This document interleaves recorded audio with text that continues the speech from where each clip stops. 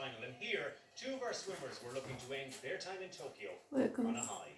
Ellen Keane, though, finished outside of the medals in the 200 metres individual medley. The gold medal winner in the 100 metres breaststroke clocked a personal best to finish joint fifth. Earlier, Barry McClemens failed to progress in the men's equivalent.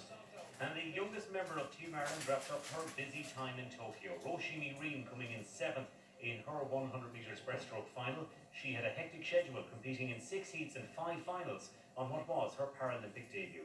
There was definitely nerves, especially the first day. But yeah, and I think as it went on, I probably did get more into it and feel less nervous. But I think at the same time, it's just about getting out, and it's the same as any other race. You go out and you give it your best. The 16-year-old will be back in secondary school in Limerick soon, with plenty of tales of Tokyo to tell.